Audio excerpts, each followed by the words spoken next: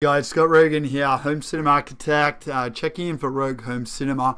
Been absolutely flat out, but I just had to check in tonight because I had a client who got some planning done from us and then got some planning done by their cable install automation team and is confused by some speaker layouts. I'm really glad that he reached out because speaker placement is absolutely critical.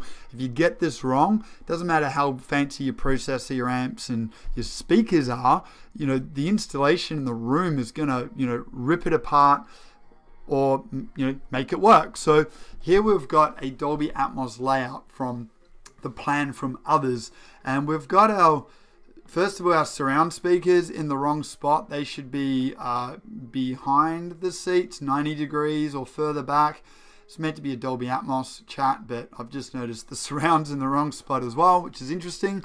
Anyway, Dolby Atmos. So these Atmos speakers are clearly meant to be the backs and they're in front of the seats, so that's a bit weird. Even I think someone that hasn't really studied the course would know that Atmos back speakers would go behind the seats, so it's a little bit odd. I think it's just convenient for the installer or the cable guys to put them there and has completely disregarded the actual plan. So let's look at the plans. This is the Dolby Home Cinema reference guide on where to put the speakers, and here's our Atmos speakers clearly in front and behind for a total of 4 Dolby Atmos speakers. It's 2 at the front, 2 at the back, and this is a 7.1.4, so we've got our front 3, our 2 sides, and our 2 backs. So hopefully you're with me with that one. So let's focus on Dolby Atmos. So let's see how it looks on the side. Well, here we've got speakers around 55 degrees in front to 125 degrees behind. That's based on 0 degrees being directly in front and directly above the seats is 90. So you've got us there.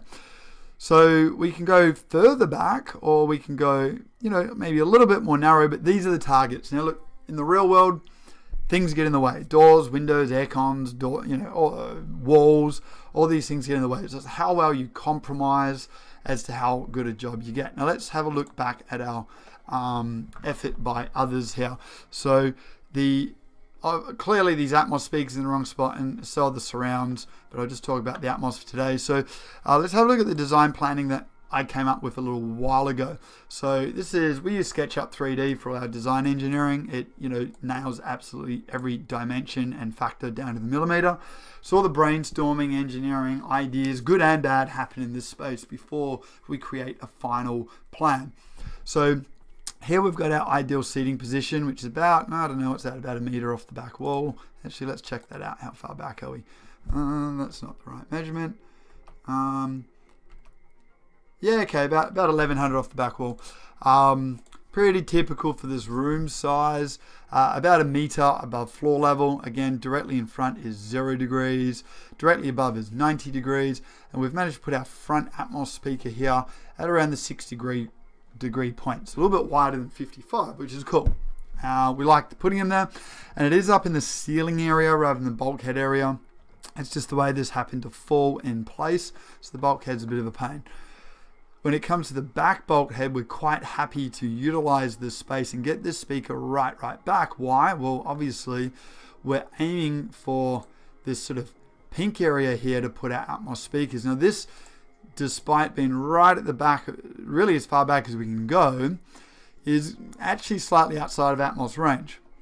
But what we've also factored in here is the reflection point off this back wall. So if we look at this full reflection point, it's going to put us around 125 degree reflection, but we're going to get a mix of these two, which should fall us, lo and behold, pretty well on target with where this Atmos speaker needs to be for this main and single row of seats. Everything is looking really good. In fact, let's have a look at the seats in here. I can pull that up in a minute. Cool, so there's our seating for our extra reference. So this is working pretty good. Now again, there's some compromises, but this works really well given what this room's all about. And we see our surround speakers here. It kind of well, the thing is, these recliners do recline back. So even when these seats do recline back, those speakers are still actually a little bit behind 90 degrees, and they are indeed towed in or pitched in towards the seats. Let's have a look at this from above. So there's kind of a bookshelf speaker, a little bit kind of chunky, but that's what the client already has. But so the sound's projecting out the front here. So they're towed in towards that listener.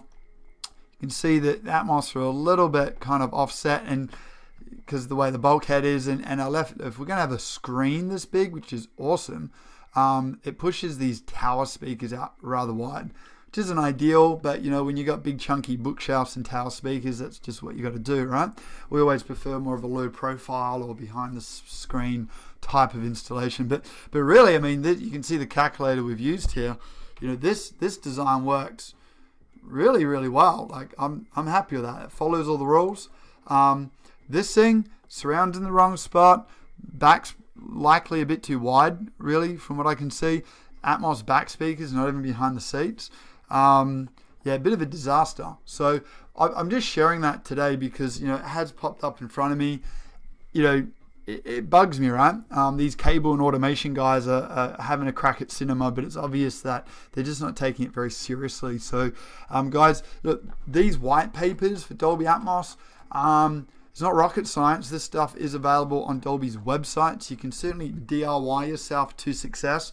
Or, of course, I would choose like a THX, HAA sort of certified team. You know, that's the training that I've had in the past. And I know when I connect to my peers around the world and around Australia, these guys are really passionate, they're trained, they know what they're doing. So choose a team that actually do care passionately about home cinema, because then they'll follow the engineering that will lead to your success. That's really the key here. Or of course, do your homework and make sure that everything is following the rule book. So guys, I hope that's helped you out. Really going hard tonight on the need for speakers in the right spot, because let me see, I'm just going to come back to this. If we go back to the side profile here, now the fact these speakers are in different acoustic environments, the amplifier and processor can add time delay, it can add some EQ, it can fix up the fact that these speakers are not both in the same perfect acoustic environment, and that almost never is the case. It's reality, right? What the electronics cannot do is magically make that speaker sound like it's in the right spot if it's indeed out here. So speakers placement is critical. Electronic processing and EQ can fix other things up. It cannot fix up speaker location, guys. So I think I've hammered that in well enough for tonight. Hope that's really helped you guys out a whole lot. And yeah, enjoy, and may the force be with you. Bye.